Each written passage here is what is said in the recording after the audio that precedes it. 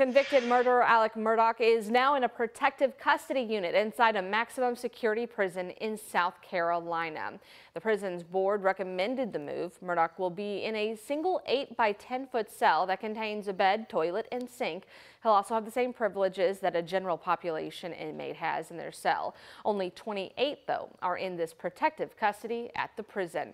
Murdaugh was sentenced to 2 life sentences for the killings of his wife and son at the family's property back in 2021.